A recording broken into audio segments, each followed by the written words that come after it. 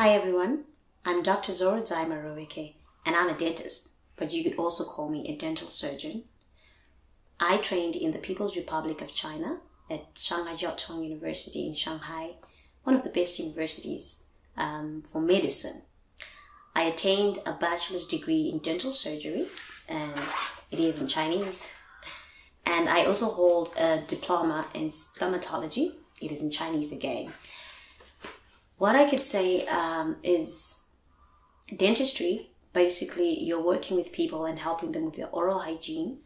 Sometimes it's preventative, sometimes it's restorative, and sometimes you really have to take out the tooth from their mouth because it's too late, and which is a norm really in Africa. And generally it's a job that requires you to be very patient, very compassionate, because generally you're dealing with people who are scared of dentists. They have a phobia. So you have to curb that by being very patient, compassionate, and explaining to patients is one of the key qualities for a dentist. Before you touch them, let them come to terms with what you're going to do. Sometimes you face difficulties, especially with the periodontic patients. Children are a little bit of a problem because they cannot always cooperate, especially if they're much younger. So you have to be very patient, because sometimes you may be required to do things that you were not taught in the books, like begging them, giving them sweets. Imagine the irony. But on a day-to-day basis, it's a good job because you get to interact with all kinds of people. You make friends and you understand what is happening in your community. In Zimbabwe in particular, I've noticed that a lot of people visit the dentist when they're in trouble. They don't normally come for just an ordinary checkup, a routine checkup. They will visit the dentist when they're in pain.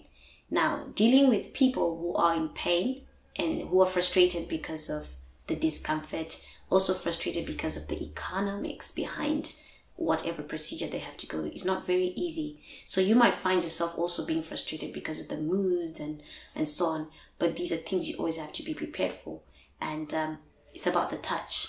Dentistry is not always about the books and the theory. It's about the touch. Are you able to connect with people gently? Sometimes you don't do a very complicated procedure, but a patient feels at home just because they feel you are very gentle with them. So these are some of the qualities you need. If you're not a very patient person, compassionate person, you might find this career a little challenging.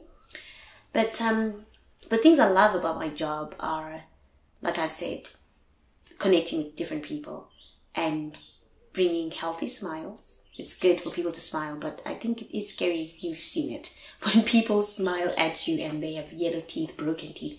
So I love to restore people's smiles. The things that I do not like about my job is you have to pay attention to your personal health as a dentist, in terms of backache because of the sitting position every other day.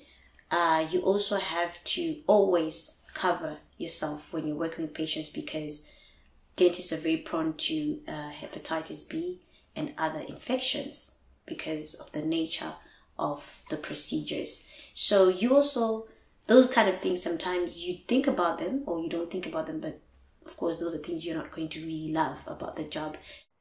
So this is what I would normally look like in my working space. If I'm not in the surgery, I'll just have a clinical coat on. This is the clinical coat, and you wear this to protect yourself from any infections from the patient, and you also wear this to protect the patient from any infections coming from yourself. But remember, you have your home clothes inside, so this is to cover you throughout the whole day. And when you finish work, you remove it and you leave it at work, and it is cleaned in a special manner, like sterile and all that. And now, if I were in surgery, I would also be wearing goggles to protect my eyes, the face mask, the face guard, and a hat to protect you from any infections that could go in your hair and so on, so that when you go home, you don't carry these microorganisms with you. And so generally, I wear a trousers every other time because of the sitting position, because it is good for you to put your feet apart and have both your feet on the ground when you're working on the dental chair to protect your back. Now, you can't really do that all the time with a skirt, and I think you understand why. So this is how you normally look like. Smart? Do you like it? But how did I come to choose this career? I myself, being a woman, I went and I studied about dentistry before I went to school, and I figured it was a suitable career for somebody like myself who eventually aspires to be a mother, a wife one day. So it's a very flexible career. You can still afford to have a social life and a good career that, you know, gives you a social status, but at the same time, it's comfortable. I chose dentistry because I was inspired by a toothache. I personally lost a first molar when I was only 16 years old, and it was a very torturous experience. But because of that, when I got the tooth pulled out after the infection and after trying to save this tooth and it didn't work, because of that pain, and when they extracted my tooth, I felt so much relief, and I could not believe a human being could actually bring somebody to experience such kind of relief. And I said, one day I would really want to be the hero, you know. So because of that, I was inspired, and I love smiles. I have a weakness for smiles. I decided to take up my program in another language. So I am a level 5 in Mandarin proficiency, and that's an added advantage. I would not advise you, however, to study medical sciences in other languages. That comes with its own advantages and disadvantages. But generally speaking, if you're a female and you're still in high school, think about dentistry.